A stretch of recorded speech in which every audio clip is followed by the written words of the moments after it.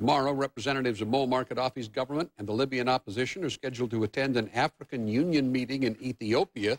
The meeting is part of an effort to reach a ceasefire in Libya.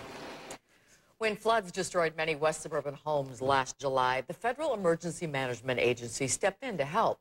Well, now FEMA wants some of that money back. ABC 7's Cheryl Burton joins us with the story. Cheryl. Ron and Kathy, more than $300 million federal dollars plowed into Illinois to help residents rebuild after the flooding. But now federal officials say thousands of dollars they gave to an Elmwood Park woman was a mistake.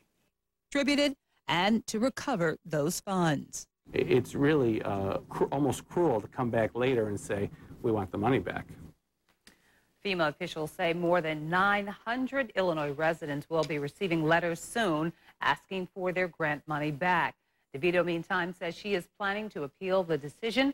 The government can deduct the money from a recipient's income tax return if the grant is not paid back. Ron and Kathy, also a collection agency may be notified as well.